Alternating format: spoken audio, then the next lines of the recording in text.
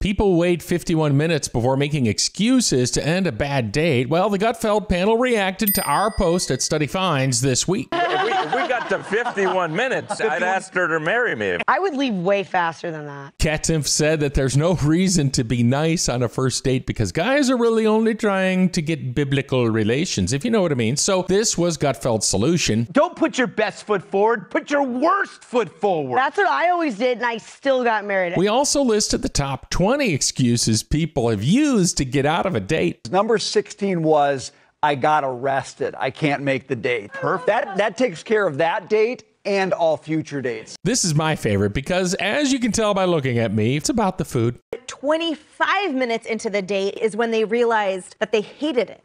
I don't understand why at minute 25, you don't have that critical conversation and say, you know what, this isn't working. Well, maybe you ordered apps and you're waiting for the jalapeno pop.